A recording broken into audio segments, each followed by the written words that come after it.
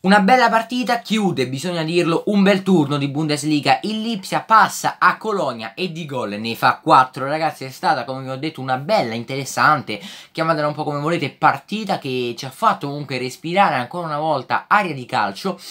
Il Lipsia non è sceso bene in campo, bisogna dirlo, ha avuto quell'occasione all'inizio con Werner, però è servito il gol dopo qualche minuto di Cordoba per svegliare un po' tutto il Lipsia e per poi fargli fare la partita che effettivamente hanno fatto, perché l'approccio alla partita, diciamolo, è stato sbagliato, è stato assolutamente sbagliato, è stato molto disattento, comunque non sono stati molto concentrati, almeno nei primissimi minuti di gara.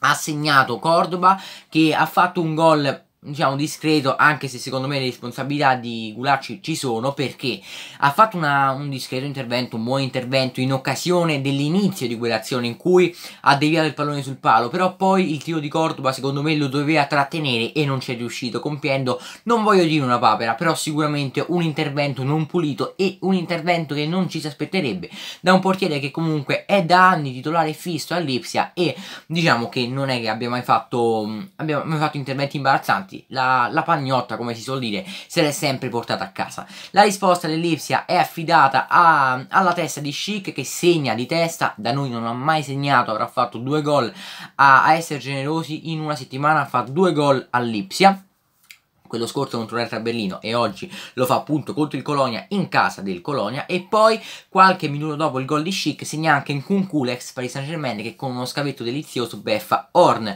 Il Lipsia nel secondo tempo dilaga e fa addirittura il terzo gol, rinvio lungo di Gulacci, difesa del Colonia totalmente assente, erano tutti in avanti in occasione del calcio d'angolo. Werner, che è velocissimo, va verso la porta, apre il suo destro, la mette sul secondo palo ed è 3-1. Non è morto però il Colonia, bisogna dirlo, perché c'è l'ottima, fantastica rete di Modeste che fa un grandissimo gol di pregevole fattura, come direbbe qualcun altro.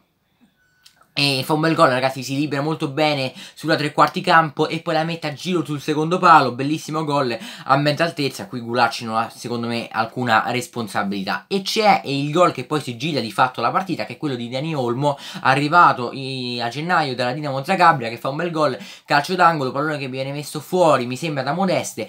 Si raggiustano un attimo e poi calcia, ed è il gol del definitivo 4-2. Bella partita che chiude un bel turno di Bundesliga. Il video finisce qua, vi ringrazio di averlo visto, vi ricordo che potete lasciare un mi piace, un commento e un'iscrizione al canale. Ciao a tutti!